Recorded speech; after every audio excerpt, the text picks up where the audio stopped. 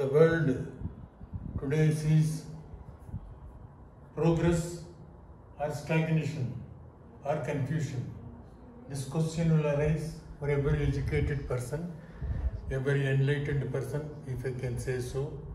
And what we see today in the world is more negative features like continuation of the Ukraine war for over 1 year.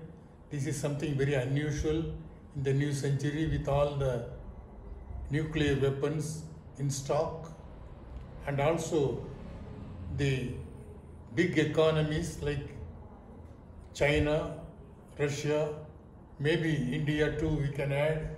We see more extremism, illiberalism, and this is a very strange thing for a new generation to understand. I am addressing this brief speech to the younger generation, and I am worried not more about the younger generation, more about the parents who should be worried. What sort of a social life our youngsters are getting. Today we see liquor shops thriving,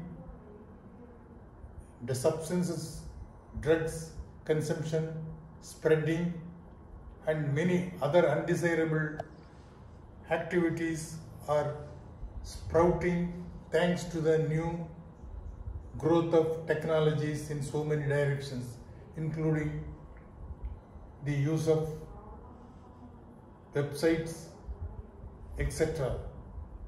But the progress is also there.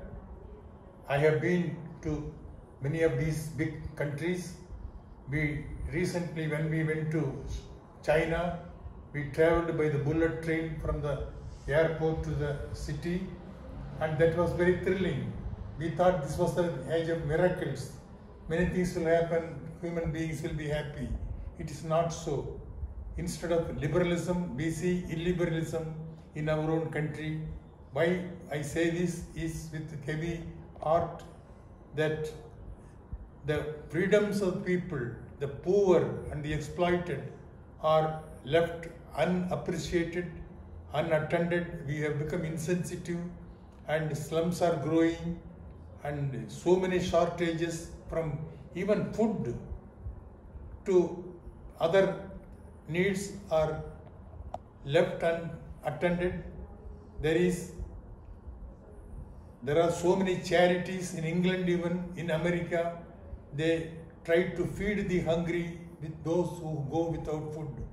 This is the type of progress we expect? No, I don't think so. We should understand what is politics, what is political ideology, what is good, what is evil, etc. Unless we teach the youngsters the ethics of good and bad, right and wrong, we will not go anywhere. We will be going round and round the same illiterate politics, and the poor will continue to suffer. The cities are becoming more crowded, pollution is threatening, floods, climate change, etc. are overtaking this new generation. So there are new challenges for this generation, and we should start teaching these things in our education system. Call it by any name, or give it under any category of either paid or free services. Education should become critical for halting this degeneration, this decade of decadence. So I would urge the educators, school teachers, school providers, and money makers through education to please give your thoughts for some time to this new evil, new danger that is confronting us. Thank you.